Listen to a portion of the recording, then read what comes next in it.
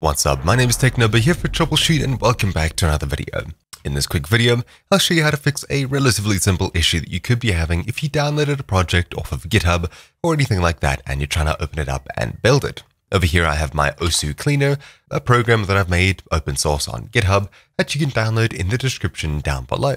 Basically, I open up the project in Visual Studio, I click start and you'll see an error on screen. And when I get into the info down here, couldn't process file xyz.resx due to it being in the internet or restricted zone or having the mark of the web on the file. Remove the mark of the web if you want to process these files.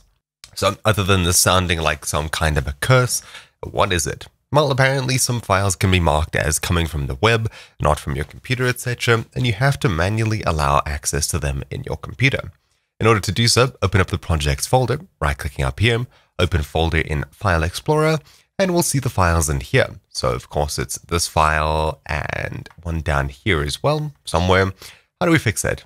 Well, at the very top, click in the file path, type in PowerShell to open up a PowerShell window in this folder. As you can see, C uses documents techno, blah, blah, blah, blah, blah. That's this folder here. What we're going to do is run unblock, capital U, hyphen, file, capital F, space, and a star. Then hit enter, and it's done. You don't see anything back in the console, but upon running the project again, you'll see that this time it builds without issue. Nice and simple. But anyways, that's about it for this quick guide. Thank you all for watching. My name's been Technobo here for Troubleshoot, and I'll see you all next time. Ciao!